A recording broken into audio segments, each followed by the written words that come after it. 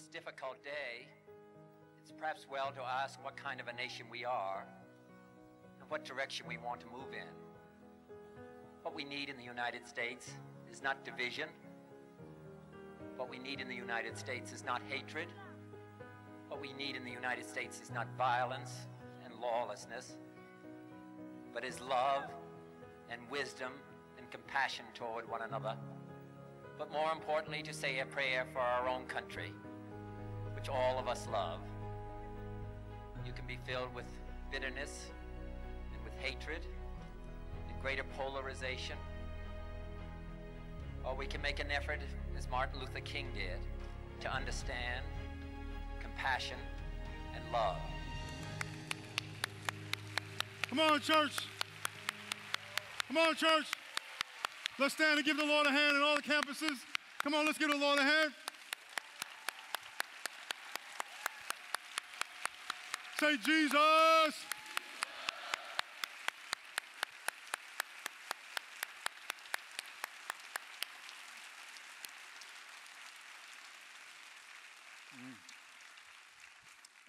Every time I hear that and other speeches like that, I get choked up.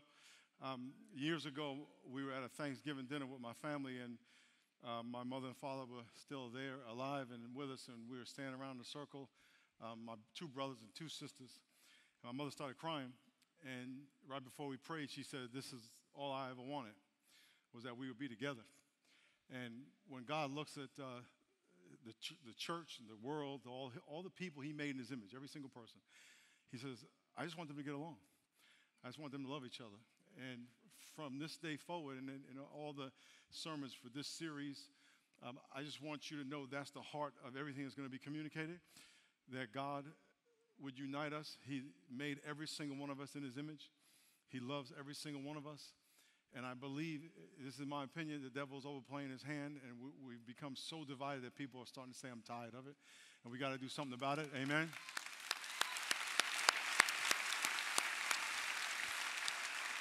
But it's going to require, all you have to do is take care of you.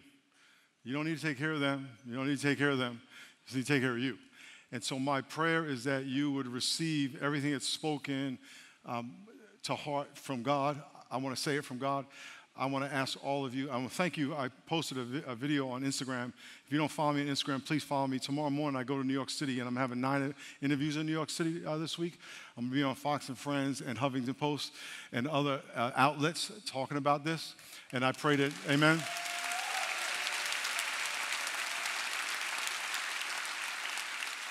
And I just pray for wisdom that in those interviews I say what God wants me to say. But I want you to pray for our country, because I didn't write this book just to write a book. I wanted to do something different and something big and be a catalyst to nurture unity in our country, and it's going to start right here. Amen? We're going to start right here. Amen? So I want to say hello to all the people watching online and all the campuses. God bless y'all. God's going to do something in all of our lives. Let's pray. Lord Jesus, thank you so much for your faithfulness. Lord, speak to us. Speak to us. We need you. In Jesus' name, amen. Find someone who doesn't look like you and give them a hug. Amen. Amen.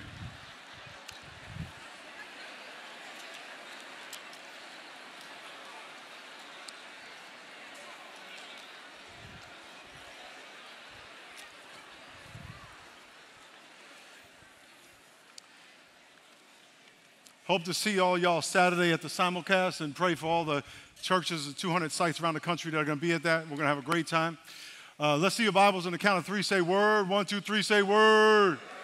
One more time. Say word. Turn to Joshua chapter 5. Joshua chapter 5. Joshua chapter 5. It is the 5th book of the Bible, all the way from the beginning. If you're in the New Testament, you're lost. All the way to the beginning. There is an ancient Japanese art form called kintsugi. And kintsugi believes that when you have broken pottery, that when it is repaired, and they use gold often to repair the cracks and put it back together, they believe that the repaired pottery is more valuable than the original. The devil has done a great job. He is very smart. He's done a great job through racism to divide us and break us apart, and to lead us to believe that some people are inferior or superior or different or should be hated. Some people are those people, I need to stay away from them. He's done a great job of tearing us apart. However, we serve a God that puts things back together. Can I get amen? Jesus' prayer in John chapter 17 that we would all be one, and that's what he wants to do. Over the next 5 weeks, I want to talk about how we got broken apart specifically today and how we can be brought back together. And my prayer is that you would let the Holy Spirit just work on you. Everyone say, I got to work on me.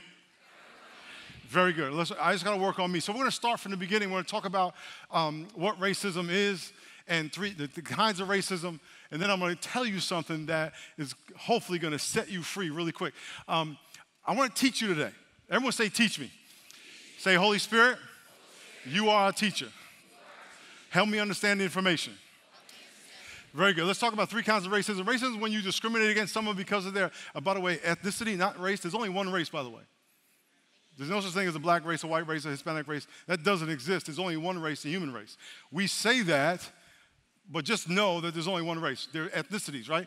Can I get those 3 kinds of racism? So we got institutional racism. These are systems that are designed to keep people apart. And my sister was going to buy a house in Maryland. The real estate agent said to her, well, we have to find an appropriate neighborhood for your family. And she told her it was because they were black. And my sister, being the hard-headed sister she is, said, I don't care. I'm going to move where I want to move, right? And they did. They moved into one of the inappropriate neighborhoods. But because my brother-in-law was a cop and brought his cop car home, and none of his cop friends came, cops came in to help move their furniture in, they were the party of the street, okay? So everything worked out. But that's institutional racism. There's a lot of different kind of forms of that. Internalized racism is when people who have been discriminated against internalize the message and start to hate themselves. They start to discriminate against people like themselves. They deny their own culture, their own language, because they want to assimilate and deny who they are. Okay, you can do both. But anyway, internalized racism is when you turn on your own because you have been convinced that you are less than. Personally mediated racism is when you just direct something at somebody else. I don't like you. I don't trust you. You are scary to me, whatever. These are the 3 kinds of racism, but I want to point out one thing, and this is probably the biggest aha for me in writing this book, is that you can be racially offensive and not be a racist. I want you to internalize this. You can actually offend people, and by the way, on a regular basis, and not be a racist. Why? Because sometimes you don't even know you're doing it. Sometimes what you're saying is received, it is offensive because of the receiver of what you say. Sometimes people get nervous and say certain things. The reason this is important to understand, and by the way, there are racists, don't get me wrong, but most people say I'm not, but yet we have this big divide because often we don't understand how we are interacting with each other and how we're not received by people. The reason this is so important is because I have talked to people all my life, trust me, about this issue. And when people don't believe that they can be offensive and not be a racist, they automatically attach any offense that they're accused of to actually being a racist. And so therefore, because they will never accept that they're racist, they will never accept they can ever do anything wrong, they can never learn. Say amen if that makes sense to you. You have to be able to say, yes, I have been offensive, but that wasn't my heart. Great, let's learn. I've learned so much in writing this book about things that I do that could be offensive to people. But that doesn't mean I'm racist. It means I'm growing, I'm learning. So I want you to approach all this information not from the point of if I admit to something wrong, I'm admitting to being a racist. No, you're not necessarily. You're just admitting to learning. This book is not about, and this sermon series is not about not being a racist. It's about being honorable. It's not about what you should avoid. God doesn't want us to avoid stuff as much as he wants to aggressively lean into loving people. I know in our culture we always talk about we tolerate people. That's great. I don't want you to tolerate me. I want you to love me. I want you to come at me with some aggressive love and affection and speak life to me like I want to speak life to you. Can I get amen? So let's learn about how we were divided and are divided, but more importantly, what can I do to be uniting, to seek love and to promote unity? Amen? Okay, amen? Okay, my background. I have a white grandmother, I have a half Chinese and black grandmother. My great-grandfather was from China, came to Jamaica, West Indies, got jungle fever, and had babies. Literally. Both my grandfathers are black Jamaican. My white grandmother, when she was young, her family sent her to Jamaica, Queens, New York, so she would not marry a black Jamaican from Jamaica. So she goes to Jamaica, Queens, New York, and it just so happened she meets a black Jamaican in Jamaica. He was Jamaican twice because he was from Jamaica and he was in Jamaica. She starts dating him. When he came to her house, he would have to go to the back door. Couldn't go in the front door. She married him. Her family cut her off. We never knew about them, never saw them, and they lived 15 minutes away. And growing up, I was like, there's all these brown people in my family. We're light brown. That's why I get this light brown color, because we got all kind of stuff in me. And we were like, where does this white lady come from? She's grandma. We love her, but where'd she come from? Because no one else is white. But she was Grandma Dorothy. I mean, and the neighborhood I lived in was all black, pretty much. Where I went to elementary school for 8 years was all white, and it was just a mile away from my house to the school. The kids in the white neighborhood called me names because I was black. The kids in the black neighborhood called me names because I wasn't black enough. High, yellow, red bone. All y'all know who know what I'm talking about. Shame on you. I got it in both neighborhoods. Why? Because racism is sin, and all are sinners. But I knew kids in both neighborhoods, by the way, who never went into each other's neighborhood. The white kids in my elementary school could not come to my house. And the black kids, we went there every now and then, but they would never come to my house. But it was very little relationship. But they both talked about each other. And I was going back and forth saying, both of y'all are wrong. Because there's cool people here and there's cool people here. That has been my journey. Every football team I went on was diverse. Our church is diverse. The Bible study I had at my house before we started this church is diverse. And I'm like, we can do this. We do it. Joshua chapter 15. How is it and why is it we are so divided? Everyone say us versus them. In every race conversation, it is about us versus them. If you watch the news, you are forced to pick a side. Are you on this side or are you on that side? Do you believe it? Do you follow this news channel or do you believe in this news channel? Do you have this opinion against those people or do you have this opinion against those people? Culture will force you to pick one of two options, and I'm going to tell you there's a third option. Joshua is leading the Israelites into the promised land, and he's going in to claim the land that God promised to Abraham. And as Joshua is leading the Israelites into the promised land, he's going to be confronted by the commander of the Lord's army. And he's going to ask the commander of the Lord's army, are you for us on my side, or are you on the side of our adversaries? And the commander of the Lord's army is going to give us our answer to the third option. Look what it says in chapter 5, verse 13. It says, and it came to pass when Joshua was by Jericho that he was lifted up his eyes and looked, and behold, a man stood opposite him with a sword drawn in his hand. And Joshua went to him and said, are you for us or our adversaries? Us versus them. That's our culture. Us versus them. And he said, no. Okay, do you want a hamburger or a hot dog? No. You got to pick one or the other. Do you want a hamburger or a hot dog? No. I don't get it. He says, there's a third option. Neither one of your options is acceptable to me. It says, no, but as commander of the army of the Lord I have now come. Joshua fell on his face and worshiped. And he says, what does my Lord say to his servant? And the commander of the Lord's army said, take your sandal off your foot, for the place where you stand is holy ground. Culture will tell you you have to pick, and you have to be on somebody's side against somebody, and it's one of those options are going to be the people who look like you. But I'm going to tell you a third option is that we honor what we all have in common. Instead of focusing on what is different or appears to be different, that we honor what we have in common, which is that we were all made in the image of God. And the image of God that each one of us was made in is not inferior or superior to anyone else. And that we place a priceless value, honor, respect on the fact that we were made for the purpose of living in relationship with each other, loving one another, forgiving one another, being empathetic and compassionate one another. Can I get amen? And if we would get past the us versus them mentality and focus on what we have in common. We are all genetically, humans are genetically 99.5% genetically identical, no matter what that person looks like. I was in the prison once ministering, and man, I didn't know Pastor Miles went to jail. I've been in a whole lot of jails. And this white supremacist was walking the track, and I called him over to me to minister to him. He had no shirt on, he had tattoos everywhere, and he stood right here. And little did we know that we were looking in a genetic mirror of each other. And yet, he was told to hate people like me. And what was ironic, he had tattooed his body so much, he was blacker than me. He had all black ink right here. Let's talk about how we got divided. Sociologists say and describe how we put ourselves into groups. They call it grouping.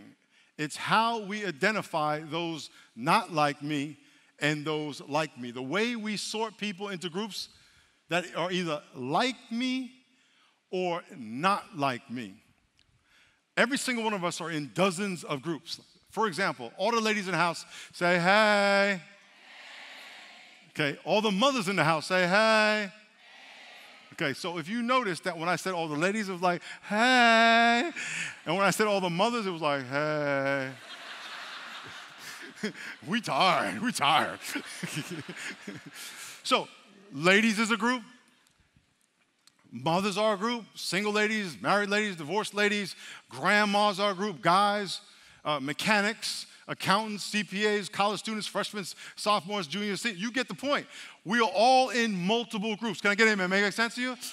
And whatever groups you are in, you understand those people pretty well. You understand how they think, how they dress, how they walk, how they might respond to something, because that's your group. You deal with them all the time. And so the people that are in part of the group that you're in, that's your in group.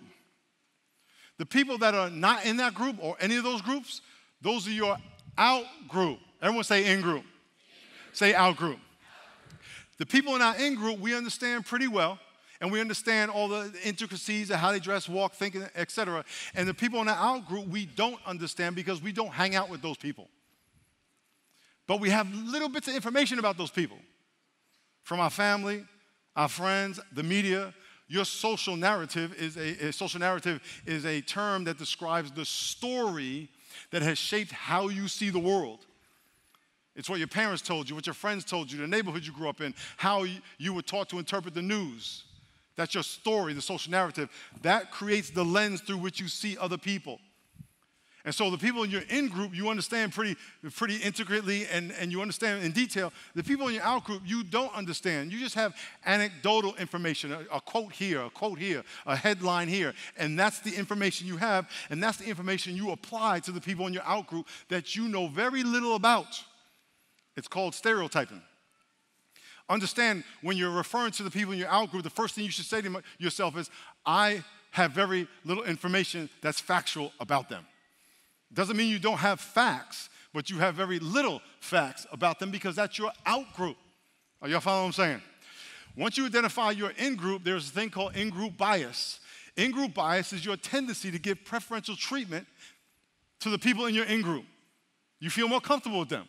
So I want to read to you 9 types of in-group bias that you will apply to the people in your in-group, whatever that is, whether it be gender, whether it be ethnicity, whether it be occupation, whether it be whatever level in the military you are, whatever level in your job you are. In-group bias is the tendency to give preferential treatment to the people who are like me, the people in my in-group. I'm more comfortable with those like me. I'm more inclined to spend time socially with those like me. I'm more patient with those like me. I give the benefit of the doubt quicker to those like me. I express more grace when mistakes are made by those like me. It is easier to communicate with those who are like me. I assume that I will get along easier with those like me. I am more willing to go out of my way to help those like me. I possess more and more positive assumptions about those like me. So all the people in your groups, this is how you naturally flow with them, how you naturally feel comfortable with them. And by the way, a lot of this is subconscious. You don't even know you're doing it. It's just what happens because you're comfortable and you have information, a lot of information about those people. In-group bias is how you give favor to the people in your in-group. The opposite is out-group discrimination. This does not mean you hate the people that are not like you, but it is how you treat them different, less favorable to the people in your in-group. Out-group discrimination, I am less comfortable with those not like me. I am less inclined to spend time socially with those not like me. I am less patient with those not like me. I give the benefit of the doubt slower to those not like me. I express less grace when mistakes are made by those not like me. It is more difficult to communicate with those not like me. I don't assume that I will get along with those not like me. I am less willing to go out of my way to help those not like me. I possess less positive assumptions about those not like me. I can't tell you how many times I have experienced discrimination that was racial, that felt exactly like that. Now, if we do that with people that we're just naturally around and has nothing to do with race, it doesn't matter what you call it. It hurts. It puts people at a disadvantage. Are you following what I'm saying? Are you following what I'm saying? Can I get amen? And so as believers of Christ, God says, I want you to live at this level with everybody.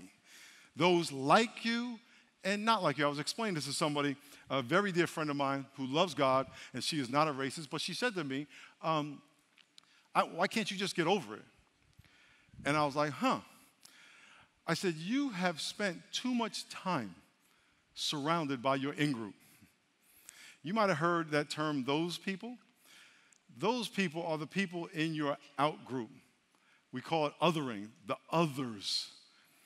And when you spend time in your in-group all the time and you don't know what it's like to have out-group discrimination, it's easy to assume it doesn't exist.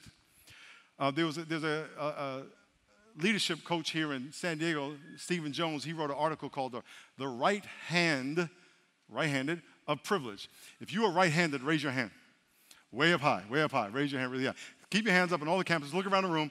And most people are right-handed. If you're left-handed, like I am, lift your hand up. Left-handed, okay, just very few of us. All left-handed people say, hey, what's up? Culture was made for right-handed people. You remember the desk in school? It was right-handed. Y'all right-handers, y'all just sitting there. I hated y'all. Y'all just sit there, just ride. You didn't have to look around. You didn't have to look at your paper. You could just ride around. You just relax. Us left-handed, remember left-handed? We're out here in space like this. We have to draw our name, okay? It wasn't like we can write. We out here like this. If you play golf, you can go to any golf shop and get your clubs if you're right-handed. Any golf club. Don't matter. If you're left-handed, you got to call in advance. Do you have this one? Do you have this one? Maybe I got to order it online. And when I grew up, there was no online, so you just didn't get it. If you want to get a baseball mitt, especially a catcher's mitt, if you're right-handed, you go to any store, any sporting store and get a mitt. But if you're left-handed, you have a disadvantage. You have to go to 4 and 5 stores. Maybe you can get that club, that mitt. Say a minute, this is making sense to you. I want you to imagine culture was made for right-handed people. It doesn't mean it was made against left-handed people necessarily, but it was made by right-handed people for right-handed people. Now I want you to imagine the right-handers is an in-group. I want you to imagine the right-handers give in-group bias to right-handers. And when this lady said that to me, I said, you are right-handed and you live in a country where you are the in-group. And you're always amongst your in-group. You don't understand the left-handed disadvantage. You don't understand what it means to be on the out-group. And when you are always getting the benefit of the doubt that we just described, when you're always assuming you can communicate when you walk into work, and the people in charge are your in-group, and everywhere you go, your in-group is around you, and you are getting the benefit of the doubt. Unless you are left-handed, you don't understand. Even shaking hands, we shake hands right-handed. I'm left-handed, so I'm always doing this. People think I'm like spastic, right? Why can't you? What are you doing? Well, I'm left-handed, so I'm now have trained to deny my left hand and to go right-handed. That's an advantage. Does it make you bad that you're right-handed? Culturally, No. But is it an advantage? Yes. Do you not realizing that advantage remove the disadvantage of the left-handed people? No. But what happens is when you're right-handed and that's all you've ever known, you can't fathom what it means to be left-handed. And when you hear someone talk about their disadvantage, you just say it doesn't exist because you don't experience it. It's a privilege to never have that burden. It's a privilege.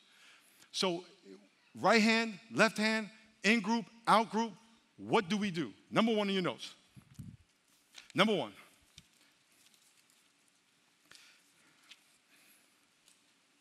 Acknowledge your blind spot. A blind spot is the difference between your intent and your impact. I intend to be loving to everybody, but I offend people. I intend to be kind to all women, but I'm creepy to some. Ladies, can I get an amen? You know exactly what I'm talking about. And people say, oh yeah, I'm good. But there's a gap between what you intend and what you actually do. One of the things you can do really simply, ask somebody, and it could be someone who looks like you, but someone who doesn't, that knows you. Is there any way that I am offensive in things I say and things I do? I promise you, it happens all the time. People say things all the time, and there are people in your life who just whatever, that's just them. We can do better than that. And if you went to your friends and your family and said, are the things I say and things I do that are offensive to you as a white person, as a black person, as a Hispanic person, as an Asian person, please tell me. And if you have people in your life that will be honest with you, the Bible says, as iron sharpens iron, so another man, another woman sharpens another man, another woman. Let me tell you something. Ask that question, and you can become so much more honoring by getting the answer to that question. It's things you think are funny. It's things you think are bridge building, when in fact they're not. But people just are so accustomed to it, they just deal with it. Imagine if you can speak life instead of those little jabs that cause division. Can I get an amen? Number two, rename those people as your brother and your sister. Don't say those people anymore. I want to look at a verse, Matthew 22, verse 37. It says, the greatest commandment. It says, you shall love the Lord your God with all your heart, with all your soul, and all your mind.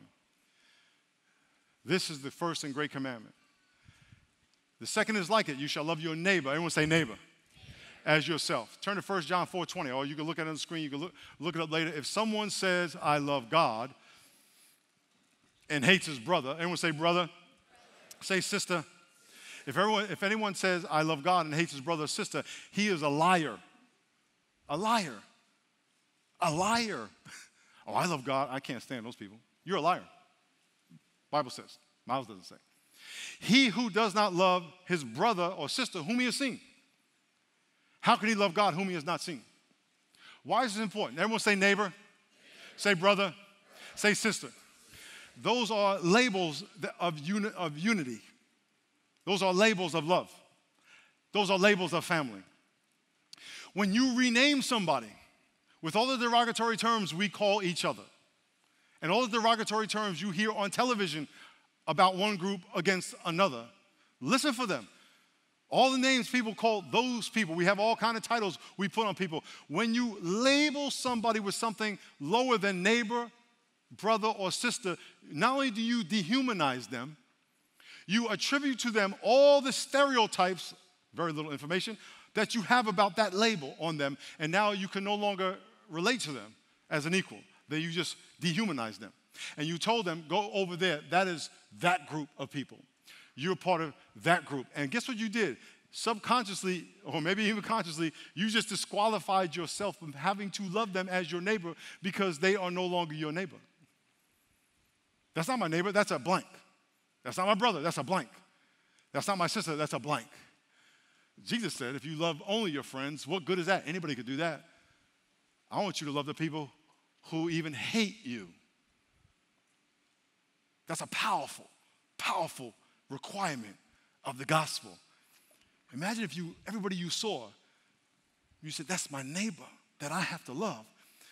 And when you do that, say that, and you feel something wrestling in your heart, guess where the issue is? In your heart. And guess where God's going to do his supernatural work? In your heart. Can I get an amen? Oh, it's quiet up in here. Let me tell you something. God's doing something. Number three. Give in-group love to your out-group. Give in-group love to your out-group. I want you to start to pay attention to how comfortable, graceful, patient, forgiving you are with the people in your in-group. Let me tell you something. I have walked in when I used to play football, even now, because I'm a former Charger. I walk in this room, it's like, oh, Chargers and in-group. You're on our team. Hey, here, have a seat. Let me give you some love. Hey, I'm a Raider. Get out. Next time you walk in Starbucks, I want you to look around the room and see what in-group is predominant.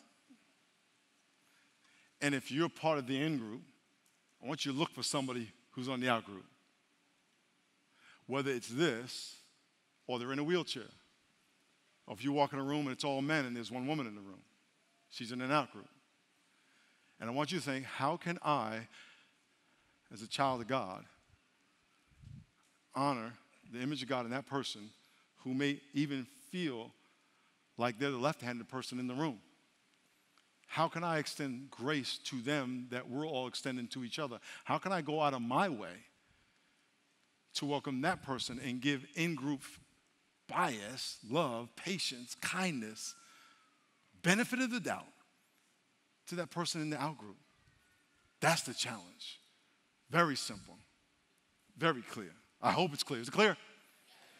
Number 4, acknowledge your brother, your sister's color. Oh, yeah. I was 27, 28 years old. Someone said to me, I don't see your color. Oh, I don't see color. And I thought that they didn't see red, blue, yellow, and green. I said, that's jacked up, man. You don't see all the color, the rainbow. And they said, oh, no, I see all that. I just don't see your color. I was like, well, how did you know to tell me you don't see it if you don't see it?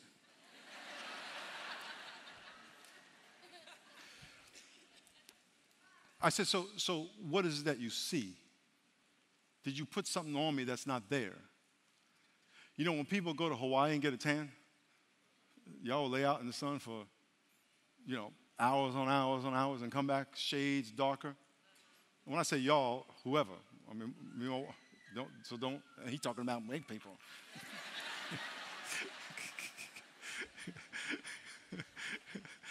Black people get tans, right?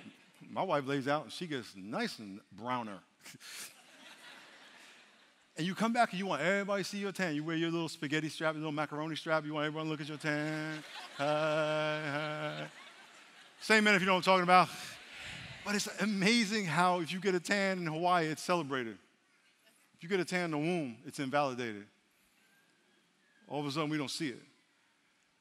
You are insulting God. God made that tan. Here's the trip thing about God. God said, we're all basically brown. Melanin is a brown tint that God colored us all with, and it can change. The effect of the sun can actually make you browner. Some people can't. I get that. I'm sorry. Some people don't get brown, they get red, but that's, hey, whatever. That's another color, by the way, okay? and by the way, I was watching Red Fox, Sanford and Son. Red Fox was a comedian, and Red Fox had a junkyard, and it's a comedy, and he got robbed.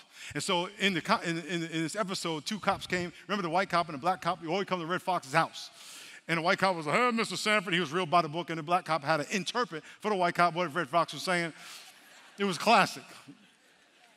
So Red Fox got robbed. And the white cop says, Mr. Sanford, was the perpetrator colored? And he's like, yeah, he was colored white. Culture would say you have 2 options, white people and people of color. God says, nah, it's just people of color. Because I made a rainbow. It's not even a rainbow. I made a spectrum of color. Can I get an amen?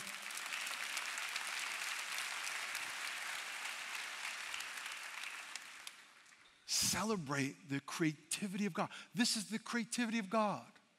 You are the creativity of God. God says you are marvelous. Everyone say marvelous. So why would you say you don't see it? See it, celebrate it. Now, don't see it and discriminate against it. See it and acknowledge it like you do and celebrate it. Don't be scared. I know it's politically correct to say, I get that, but you deny the burden of the color. Because each shade has a different burden. And you don't want to deny that burden. The Bible says that if you want to love your neighbor, you want to carry their burden for them and with them. Number 5, view every conversation as a consultation. In other words, every time you talk to somebody, you are having a race conversation. What does that mean? As soon as you look on somebody, because you really do see their color, you really do see their hair, you really do hear their accent, you really do see their clothes, you really do notice their swag, their rhythm, or lack of swag and rhythm thereof. You put all that in your computer in an instant, and your mind subconsciously says, here's probably what they're like, here's probably how they are, here's how you need to act. Happens like that. Can't stop that, but you can challenge it. What I mean by that is that when you see all that and you program all that, that you allow them to self-disclose to you who they are. You allow them to self-disclose to you their intelligence, their pain, their dreams. And instead of imposing on them, remember, they're probably your out-group. Often, if they're your out-group, you really don't know. You really only have anecdotal information, 2 or 3 or 4 or 5 facts. And instead of imposing on them what you think, allow them to self-disclose to you. Take your time to be a learner, not a judge. Be consulted. Number 5. Amen. Number 6. You can give the Lord a hand. That's okay. Let's go. Come on and give the Lord a hand. Give your heart to your outgroup. Unless we put our heart into this, it will not work. Rock$s was a Hall of Fame baseball player. He was Panamanian, a little darker than me, and he played 18 years in the major leagues, 324 batting average, 18-year All-Star, Rookie of the Year, MVP, boom. When he was 71 years old, which is about 3 or 4 years ago, he had a heart condition. He needed a heart transplant and a kidney.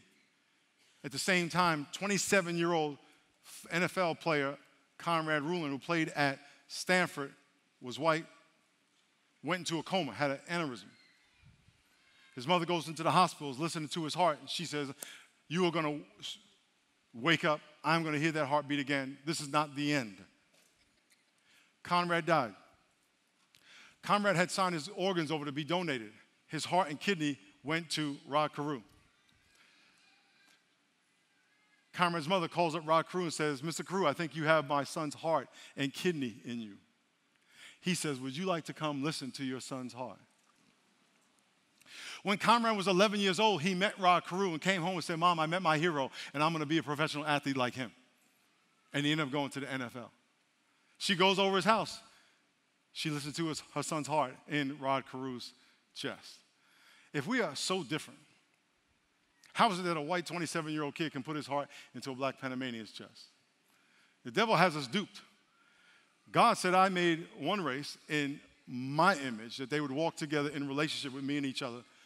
And we are now going to honor what we have in common. Can I get an amen?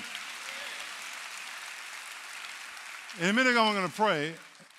I want to pray, and I want to pray that God give you a new heart. Now, I'm going to pray, and if you pray this prayer with me, you're not admitting, oh, I'm a racist. I have to not be a racist, as I said in the beginning. You're praying that we can honor one another better. We can humble ourselves and say, Lord, how can I be more loving? How can I be more honoring? How can I be more accepting? Change the lens through which I see other people. Some of you need to ask Christ to be your Savior, so this is going to be a prayer of salvation for you. But no matter what it is, let's walk this series together, and let's change our church, our city, our country. Can I get an amen? Amen. Let's bow our heads and pray. Lord, thank you so much for your faithfulness.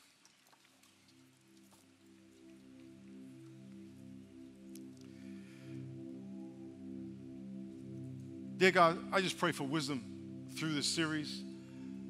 Pray for blessing next week at the simulcast, that as the churches around the country and people around the world watch, that you would deposit hope all around the country, that there will be a movement of unity. Pray against the devil. I know he's like a roaring lion, looking to whom he will devour, but you are the Lion of Judah. If you would like a new heart, for whatever reason, you want Christ to forgive you of your sin, you want to be encouraged because you've been hurt, wounded, you have resentment, hatred, whatever. God made you in his image so he can love you. And he just needs you to invite him in. So if you would like to ask Christ into your heart for whatever reason, his peace into your heart for whatever reason, pray this prayer with me in the privacy of your heart. Pray, dear God, I know you love me.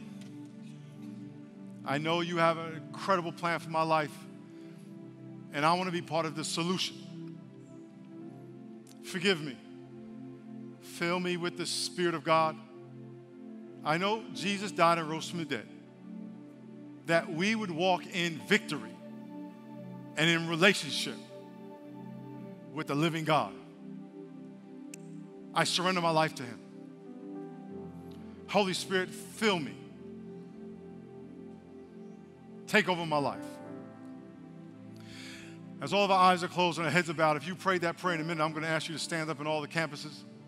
And your standing is a physical representation of a new start in your life for whatever reason you prayed. God wants to do something in your life. He wants all of us to become vision carriers of unity and love and honor. So I'm going to count to 3, and if you prayed that prayer, I'm going to ask you to stand up. 1, 2, 3. Stand to your feet. God bless you. If God spoke to you during that sermon and you feel like you want to ask Christ to be your Savior, it's as simple as ABC. 1, admit and accept that you are a sinner. The Bible says all have sinned and fallen short of the glory of God. Believe in your heart that Jesus Christ is Lord, and he died for your sin and rose from the dead. And then confess yourself as a sinner and say, Jesus, please forgive me of my sin. So if you would like to ask Jesus Christ to be your Savior, I just want you to just look at me right now and pray this prayer with me in the privacy of your heart, knowing that God knows you and loves you very much. Say, dear God, I believe that I'm a sinner. I know the penalty of my sin is death, and I don't want to die and go to hell. But I believe that Jesus Christ is Lord, that he died and rose from the dead for my sin. And I confess myself a sinner and ask him to forgive me of my sin. Jesus, please forgive me of my sin and fill me with the Spirit of God. In Jesus' name, amen.